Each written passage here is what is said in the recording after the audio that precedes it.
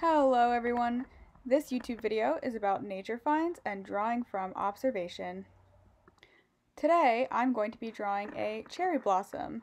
This is the time of year when the trees are starting to shed their blossoms, but they have been so beautiful all spring.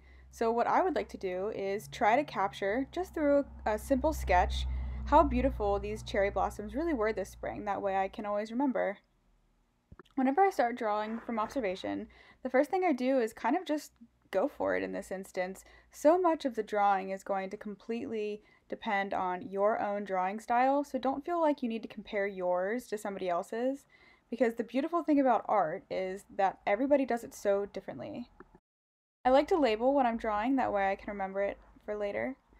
And once I get my drawing done in just pencil, regular lead pencil, I start to add colors, and I pick out the colors based upon what I'm observing right in front of me. I like to make these color swatches on the side of my notebook pages, kind of just as reference points, but also it continues to represent whatever it is that I'm drawing. As you can see, I go back and forth with colors all the time, layering the different shades, trying to get as close as I can. Overall, my colors aren't overly saturated. It's more of a light color wash, but it still shows what the colors of the cherry blossom would be in real life. Here is my finished cherry blossom sketch for the day.